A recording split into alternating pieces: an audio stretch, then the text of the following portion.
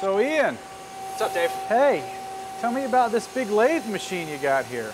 All right, this is a Nexus quick turn lathe, which actually grabs a hold of a part, symmetrical parts, and spins them, and the tooling kind of stays in its axis and moves where it needs to. We run grips and pegs and anything that's kind of round and cylindrical like that.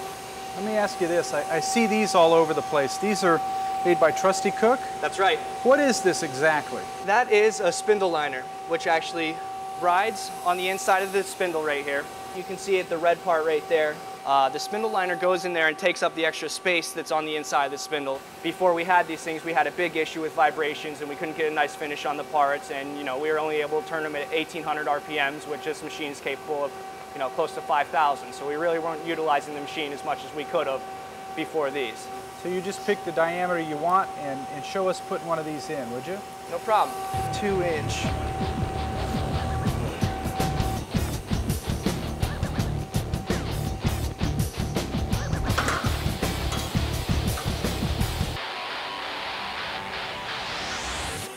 All right, now we're ready to run 2-inch material.